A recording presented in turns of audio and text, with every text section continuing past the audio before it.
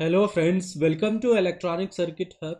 So today we are going to learn about the difference between MOSFET and IGBT, right?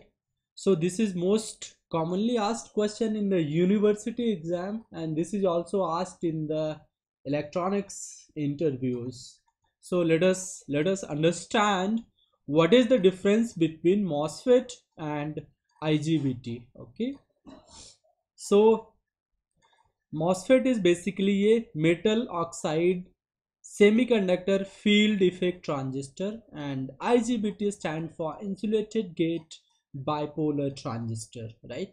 So the carrier type is majority carrier device. This is bipolar device.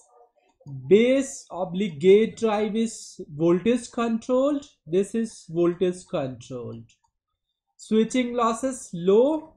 Here you can see switching losses is also low. Conduction losses high. IGBT low. Input impedance low. Parallel operation possible.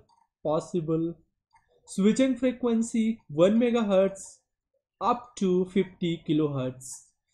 Temperature coefficient positive. Safe operating area, that is SOA, is wide and wide. Saturation voltage high, low, and cost is high here, and IGBT cost is relatively high. So thanks for watching this video. If you have any further question, feel free to ask me in comment section.